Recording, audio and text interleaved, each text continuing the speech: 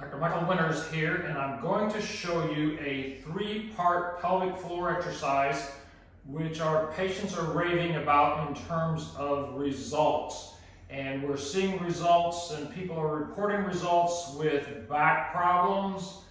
They're able to walk farther, do more with male and female specific pelvic floor issues and with bladder issues. So if you do this 3-part exercise regularly, it will make a huge difference for you, and I'm going to show it to you now.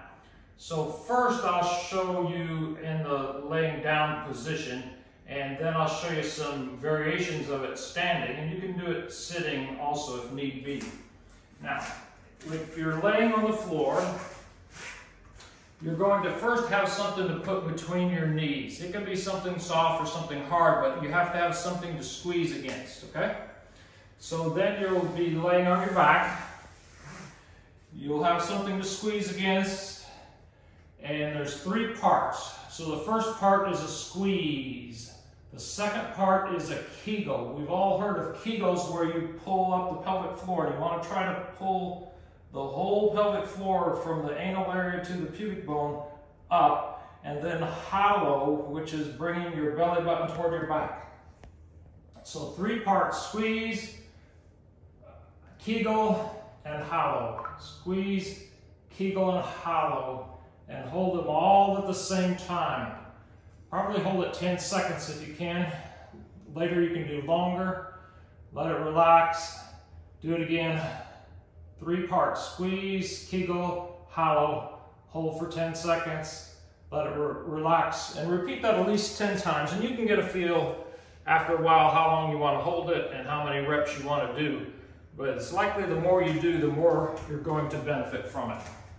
So I want to show a couple of variations in the standing position where you can bring in even more of your posture into play. So you can put something between your knees, squeeze, Kegel, hollow, bring your chin back, roll your shoulders back, and squeeze your shoulders together.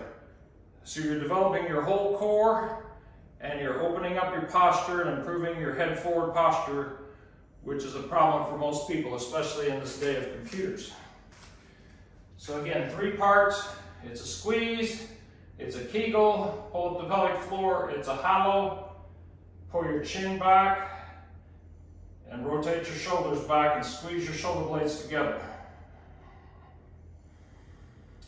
And you might find yourself losing part of it and just re-engage everything. And that exercise can make a dynamic change in anything involving the pelvic floor, and patients are reporting great results with it. I'm Dr. Michael Winters, Winters Wellness, Chiropractic Redefined.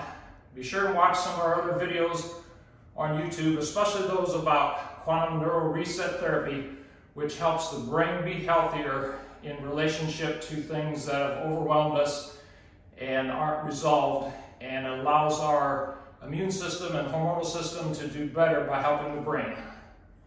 So look for those videos. I'm Dr. Michael Winters, Winters Wellness, Chiropractic Redefined.